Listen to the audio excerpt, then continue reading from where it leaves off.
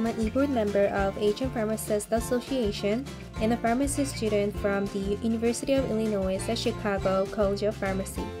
I am the presenter of this talk and my name is Min-young Chang.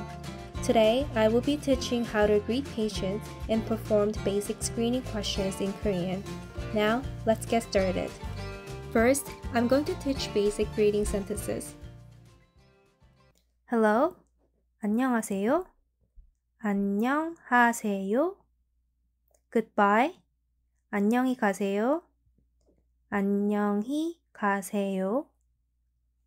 My name is Min-young. 제 이름은 민영입니다. 제 이름은 민영입니다. I am a student pharmacist. 저는 학생 약사입니다. 저는 학생 약사입니다. Pharmacist, 약사, 약사. Sorry, 죄송합니다. 죄송합니다. I do not know. 잘 모르겠습니다. 잘 모르겠습니다. Next, I'm going to teach basic screening questions.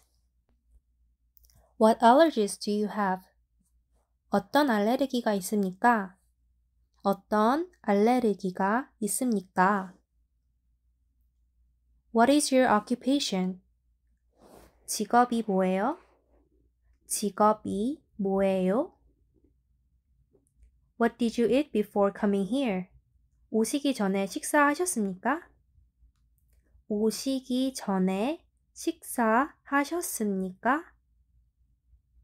How often do you check your blood pressure or blood glucose? 혈압이나 혈당을 얼마나 자주 확인하세요? 혈압이나 혈당을 얼마나 자주 확인하세요? Do you smoke? 흡연하세요? 흡연하세요? What medications are you currently taking?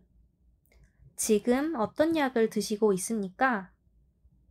지금 어떤 약을 드시고 있습니까?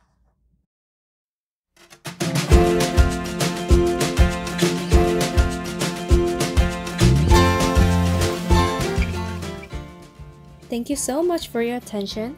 Please feel free to contact any e-board members if you have any suggestions for improvement.